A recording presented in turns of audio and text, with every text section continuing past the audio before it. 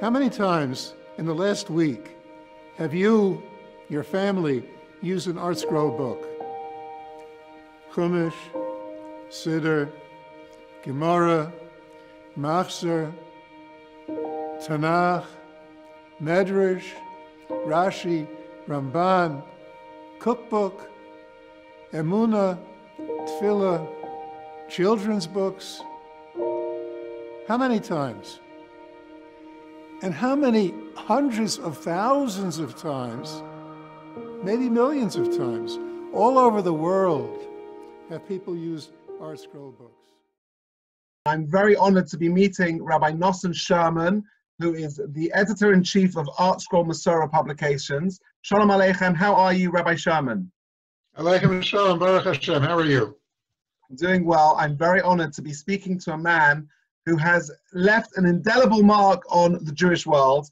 Artscroll is something that's a very well-known name. You can't walk into a Torah-observant house in the world today without finding Artscroll products. I've got one right here, and I didn't even prepare this.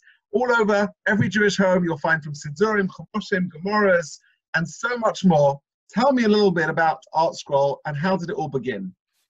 Artscroll began in 1976. In late 1975, a very dear friend of Rabbi Zlotowitz passed away. A young man, a yeshiva teacher, and he left no children. And Rabbi Zlotowitz was a very imaginative person. He wanted to do something in his memory, not just put up a plaque somewhere or plant trees in Israel. He had this vision. Purim was just a few months off, and he felt that he would like to do an English translation and commentary on Megillas Esther. And we were friendly. We didn't know each other very well, but we had become friendly over the years. I was a yeshiva principal, and he asked me if I would edit, and then if I would do an introduction. His dream was to finish it in time for the Shloshim. And he did. He finished the manuscript in time for the Shloshim, working day and night. And the book came out, and to our great surprise, to everyone's great surprise, it was an unusual bestseller. In the Orthodox world in those days, Torah Publications, there was a writer called Trudy Rosmarin, and she wrote an article about Orthodox Jewish publications, and she said most of them look like they were done on a mimeograph machine in somebody's garage.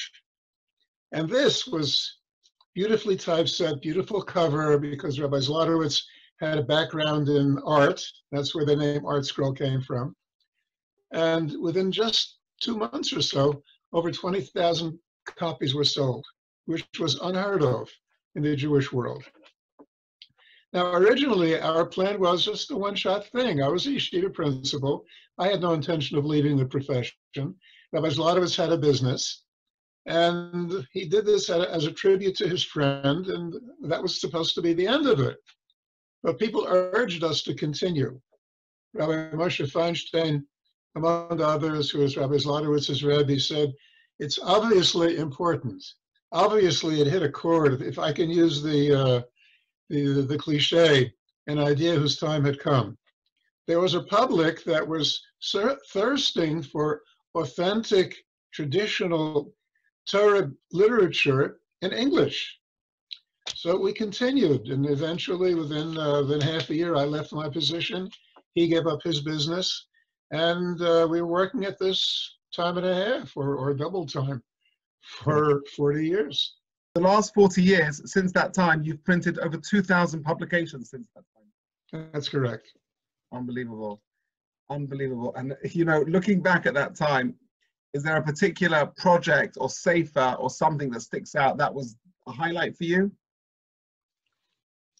Well, actually, my personal highlights are the two siddurim that I did personally. That's the Artscroll Siddur and the Stone Edition Chumash.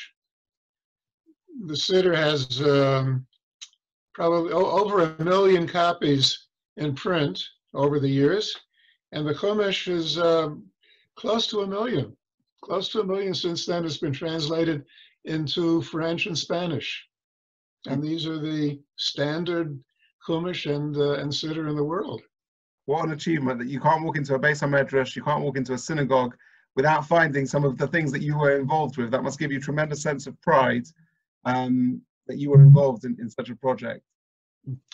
Well, actually, I'm involved with many, many superlative people, writers, editors, graphics people, and I feel humbled to be part of such a wonderful team. And especially to have worked so many years at Rabbi Zlotowitz. Today, as a matter of fact, is his yard site, second yard site. Really? A man whose vision and drive and stamina really revolutionized the world. Everything that you said about me before, which was a very kind exaggeration, I appreciate it, but it applied to Rabbi Zlotowitz. He is the one who created Artscroll and made it what it is. In the early days, did you find any opposition or challenges? Some people were very not used to this idea. You know, if you would take a Jewish sefer, here's just by one example, a Jewish book, all in Hebrew, you wouldn't find any English. And some people maybe in the early days thought that this may detract from people's learning experience, or was that not the case? There were some. It was a new thing. There are things that were presented in English that had never before been presented in English from the traditional Torah point of view, based on Chazal, based on Gemara, on Midrashim, on the classic siddurim like Rambam, Ramban, etc. And there are people who felt that it's going to make learning too easy, especially when we started doing Gemara. There were a few who felt that it's going to make people will stop really delving into the Gemara and working on it. The overwhelming number of Gedolei Yisrael in America and in Israel were very, very supportive. As a matter of fact, I would say one of the highlights of my life was when we went, with Meir Zlotowitz and I went to Israel. We met with Rabbi Elyashiv, Reb Shlomo Zalman Auerbach, and Reb Chaim Kanievsky. And all of them were very, very supportive. They urged us to do it. We showed them samples of the Gemara, the first drafts of the Gemara. They were very, very happy about it. In fact, Reb Chaim Kanievsky did not want to write a letter because he said, my father-in-law supports it, Rabbi Elyashiv. Who am I to write a letter if my father-in-law says to do it? But he said an interesting thing, and he authorized us to quote him. He said, many, many years ago, 150 years ago, people felt it was necessary to do a German translation of the Gemara to show the public, especially the non-Jewish public, it's not as terrible as they say. And it's even more necessary today. It was needed then, and it's needed today, and he authorized us to quote him. You said you've written over 2,000 publications. How did you decide what to print when? Was there always like a long-term plan, or how did each initiative begin? Partly a plan and partly improvisation. We began with Megillus Esther, so the logical thing to do would be to continue with the other 4 Megillus. So the first things that we did, the 5 Megillus. And then we went to Chumash, starting with Chumash Bereshis, and Rabbi Zlotowitz wrote Bereshis. Well, he didn't write Bereshis. God wrote Bereshis. He did the translation and commentary on Bereshis. I edited, and I wrote overviews, introductory essays, which at that time, Bereshis was published in 6 volumes. Since then, we've done it in 2 volumes. And we did the Haggadah. These are a logical progression. Then came Mishnayos, books of Tanakh, other books of Tanakh. Very interesting thing about the Gemara. You know, when you think about it, doing Shas, Talmud Bavli, and then Talmud Yerushalmi, it's an enormous undertaking, and we never dreamt that we would be able to do it. It was just too immense for us. Rabbi Yaakov Kamenetsky, who was the senior Rosh Yeshiva in the United States, and a very, very wise man. We consulted him very often when we had questions and needed guidance. We always went to him. And at one point he said, and when will you do Shas? And we smiled, we thought he was joking, but he was deadly serious. He said, no. He said, you can do it, and you should do it. And if HaKadosh Baruch Hu gives me the years, I'll write you a letter of approbation. We started 6 years after that conversation, and he was no longer alive. But it was very, very hard, very, very hard. But Baruch Hashem, we were able to do it. We were able to arrange for the funding, which was a mammoth undertaking. The Shas Talmud Bavli cost over $20 million. And the marketplace cannot bring that kind of money back. It costs $20 million in terms of the workload of putting it together. Exactly, yes. So Rabbi Scherman, this publication, this is an Artscroll Gemara. Just for my listeners to understand, I'm sure the people watching this, many of them are familiar with the Gemara, but for those who are not familiar, you have the English typeset on one side. Each page of Talmud, which is written in ancient Aramaic, there may be 5 or 6 English pages for the translation and elucidation and commentaries. And to do this on the entire Shas, it's a huge, huge project.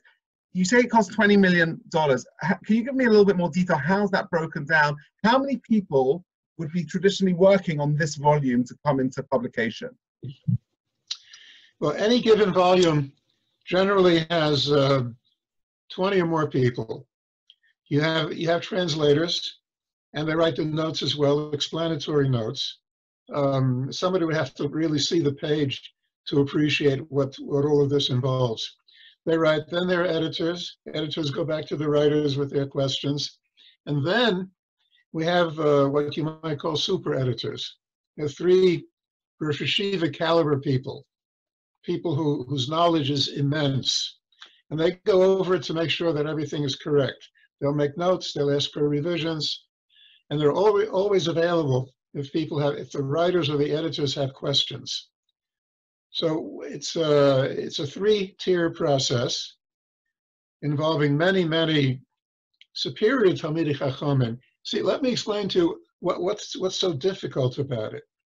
You need someone who knows how to learn. You need somebody who can understand the Gemara thoroughly. I'll give you an example of what I mean by understanding the Gemara thoroughly. We also have the Shas in Hebrew. The Gadol Hador, the greatest Talmudic authority in the past generation, was Rav Elyashiv, who passed away just a few years ago.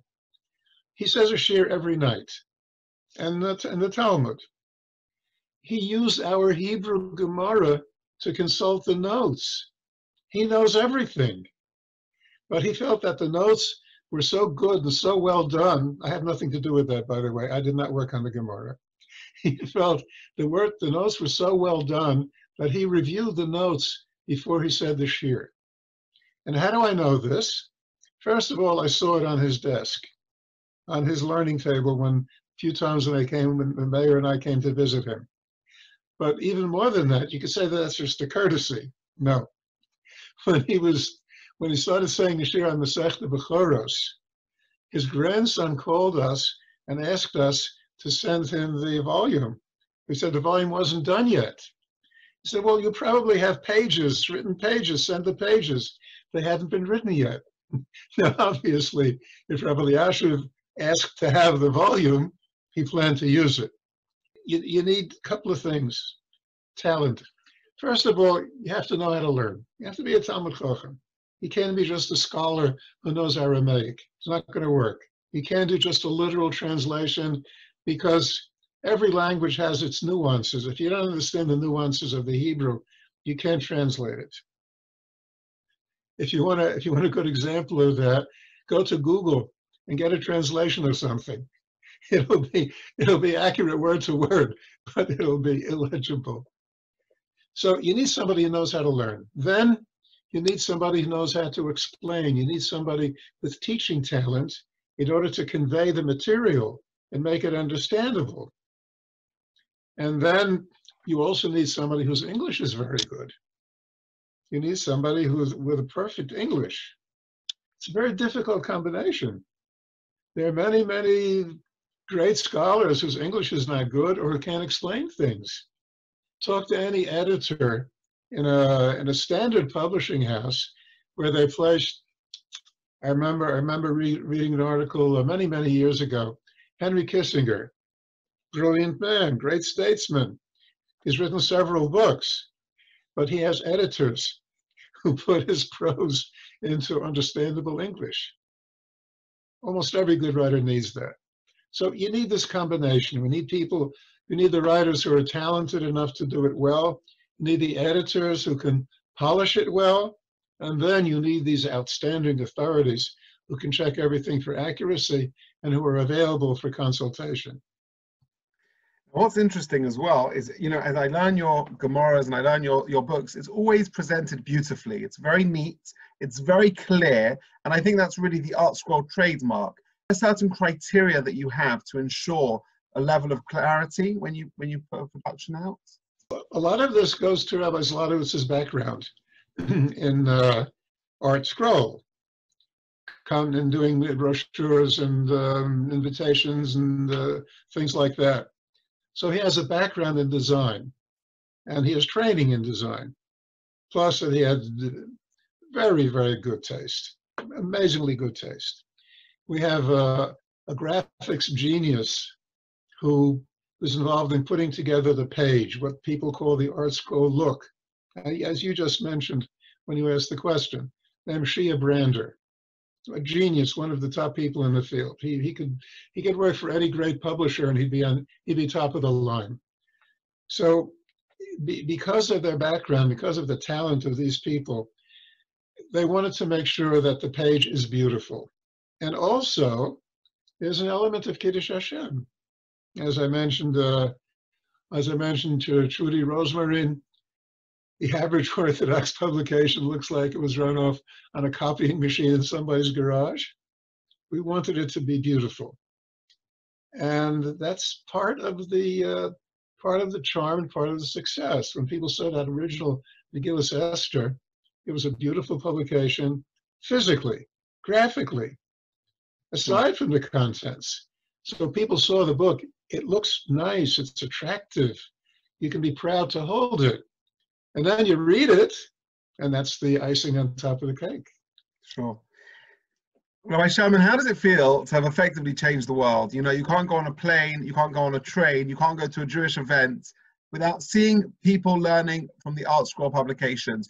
This year we had in January the Siyum Hashas, hundreds of thousands of Jews around the world, because of you, and I know you're being very modest and there were other people involved as well, but because of you, these people now have the ability to learn Torah in a way that they never would have been able to do that before. How does that make you feel? Proud and humble, and proud that I'm part of such a magnificent team that was able to put all this together. And speaking of the last Siyum Hashas, they called on me to teach a Mishnah to young children. And that was a very interesting experience. Here you have a crowd. It was in MetLife Stadium, 90,000 people in attendance, plus another 20,000 people in Barclays Center where it was relayed. And here you have 20 young children standing on the stage. You have who knows how many other children all over the world, and you have to teach a Mishnah on their level. And you have 110,000 adults at least who are watching you. And you have to make it interesting for them as well. I hope you used an Artscroll. As a matter of fact, I did. I got my background from Artscroll. Yes. What are the future plans of Artscroll, and how do you intend to use technology, which has obviously changed hugely in the 40 years that you've been working in this field? How do you intend on using technology to continue spreading Torah through the amazing work that you do? For the last 14, 15 years or so, maybe a little bit less, we've been digitizing many of our publications. The Shas is available digitally. You can zero in on one word, and you can get the English translation, you get the Hebrew notes, you can get the other tractate where this subject is under discussion. You can find what the Rambam says about it just with a couple of fingers. Everything is available at touch. We have the Chumash on it, we have the Siddur on it. The digital siddur, as a matter of fact, on Rosh Chodesh, it will show Yaleh B'Yoveh. The other days, it will not show Yaleh B'Yoveh. You're not going to have the Shabbos davening there for obvious reasons. But we're putting more and more of our Svarim are being put on constantly. It's a constant effort. It's being more and more things are being used constantly. And you asked about other projects. Well, we're finishing up Yerushalmi. English is almost finished. We have a couple of months. The last volume will be out.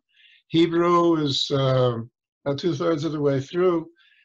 We're working on Ein Yaakov, which is very popular. Sefer HaChinuch, the book of the 613 mitzvahs, which we've done in Hebrew to great acclaim, and now it's in English. Now it's being done in Hebrew. Rosh Hashanah, any number of things. You know, there's so much in Torah. Torah is infinite. The wisdom of HaKadosh Baruch Hu. You know, just imagine, just since the time of the Mishnah, 2,000 years, the greatest minds in the world have been involved in understanding the Talmud, explaining the Talmud, discussing Jewish law, Jewish philosophy, theology. You know, you're talking about amazing minds, and this has been their whole life's work. And we're making it available, and there's so much to do. Some of my viewers watching this, they may not be so connected or so observant, and they may be interested or motivated listening to this to try and do some more Jewish learning, especially at this time. It allows them, they've got a bit more time on their hands. Where would you tell them to begin? Which Artscroll publication should they go on Amazon and buy right now? I would say the two basic Jewish books are the Siddur and the Chumash. And our Artscroll, the Artscroll Chumash, the Stone Chumash, has translation, commentary, and it brings the whole host, the whole panoply of commentary down to earth. It's written for the modern reader. It's written for the modern reader. I know, you know, great rabbis read it, but beginners read it and they love it. So you have to start with that. You know, these are the two basic works, Siddur and Chumash. And then you could try the Talmud. You could try, we have a very interesting book, Sefer, which we did only a couple of years ago, the Introduction to the Talmud. It has the history of the Talmud, the history of Jewish life in Israel and in Babylonia, biographies of the Talmudic sages, and a whole host of other information. It's a fascinating book. And then we have books on Tehillim. People say Tehillim, the Psalms of David. It touches the heartstrings of every Jew, not only Jews. So there's no end. You know, get an Artscroll catalog, thumb through it, go into a Hebrew bookstore, look at the shelves, talk to the proprietors. Everyone has his own interests. Some people are interested in history. Some people are interested in novels. Some people are interested in Jewish law.